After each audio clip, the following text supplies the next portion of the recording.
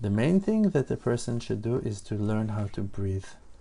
I tell you, that's the main thing that we all should learn. There is so much stress in the air. There is so much pressure. There are so many worried people that doesn't know how to find advice for themselves, for their spirits, for their souls. People are so lost, so confused, so terrified. And this plague of fear, of pressure, is catching up. And more people are becoming hysterical and losing their mind as well.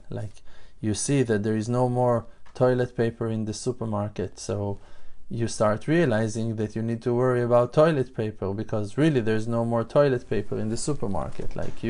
Everyone are buying alcohol gel, everyone are buying alcohol to cleanse, to purify their hands, to clean their hands, and okay, so there are not gonna be no more alcohol gel. People, we need to learn how to breathe. The evil inclination is so sophisticated and so wise that he is destroying us for no reason. We all became sick and we have not been infected by the virus.